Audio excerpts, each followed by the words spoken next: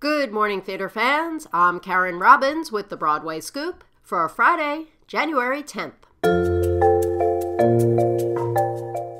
Dharon E. Jones will take over the role of Riff in the current Broadway revival of West Side Story, now in previews at the Broadway Theater.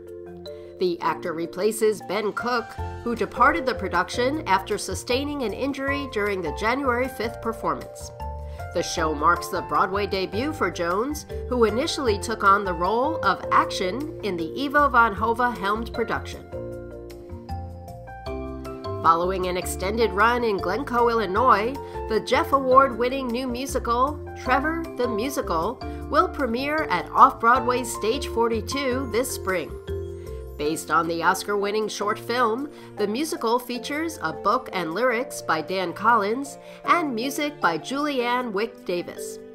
Casting and dates for the off-Broadway run will be announced at a later time. And Tony winners Cynthia Erivo, Billy Porter, Viola Davis, and Leslie Odom Jr. are among the nominees for the 51st Annual NAACP Image Awards. Porter is in the running for Entertainer of the Year and also received a nod for Outstanding Actor in a Drama Series for his performance in FX Pose.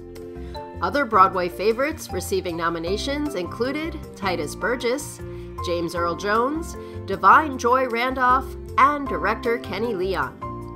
Winners will be announced at the February 26th ceremony, airing live on BET. And that's the Broadway Scoop for Friday, January 10th.